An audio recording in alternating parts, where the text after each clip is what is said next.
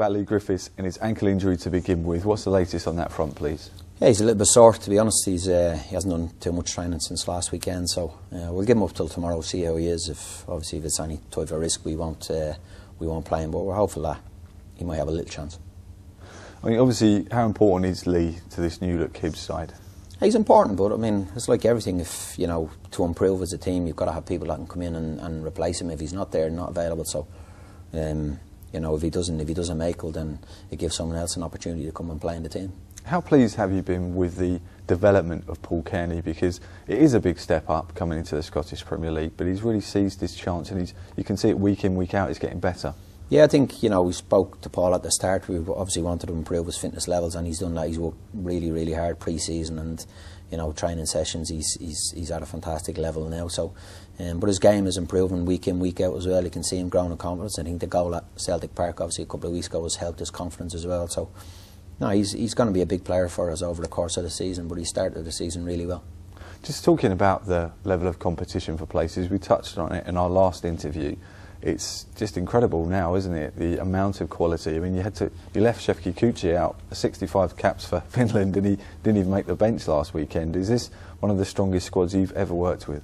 Yeah, it's a strong squad. I think there was probably twofold with Shefty, is that the fact that he might have played for a few minutes, and so we sort of worked him on Saturday morning, and then gave him a day off on Sunday, worked him on Monday, and he played on Tuesday for the reserves, and we've worked him. So it's trying to balance it to make sure we get him enough training that his fitness levels improve. We're also getting him a bit of game time as well to help his sharpness. So, but we have that now. That's what we have. There might be weeks where people don't make the bench, and that's the competition we need to have in the place. And the players that are playing at the moment need to know that if their level of performance drops to a point where there's somebody of real quality that can come in and play.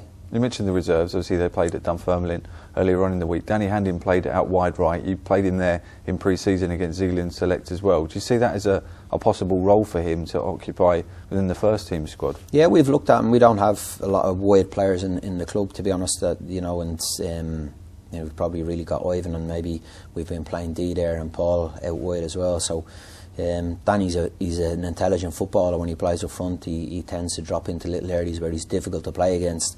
And he uses the ball quite well, So, and the other thing he's got a knack for and an eye for goal, to being, particularly when he's playing on the wide areas, being at the back post and crosses come in. So it's something we looked at. We thought he's done quite well there, like you say, away in Zealand, And again, the other night I thought he's probably one of our better players. So no, it is. And again, he's a young player.